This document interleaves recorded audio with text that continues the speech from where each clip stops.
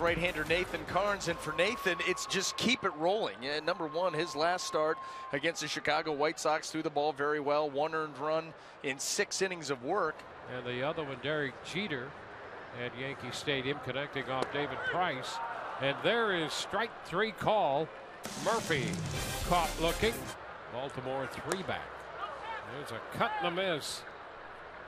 He's behind Michael Bourne 2-0 and right back to the mound. That's out number 3. 3 up, 3 down. It can be done otherwise, but I think the optimal situation is to have the same 2 guys. Into right center, Souza closes. That's a fair ball. Out at third, out at first. 5-3 on the double play. And that will take care of Perez. He's out on strikes.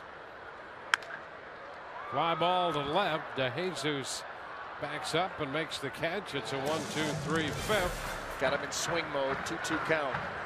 And he got him. How about that? He came back with a very good hook and strikes out Santana. Was that a change? I think that was a changeup, and we have not seen many of those.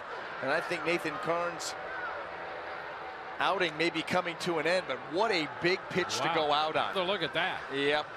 Look at it. That's just exactly fading right. down and away. That is nasty and gutsy.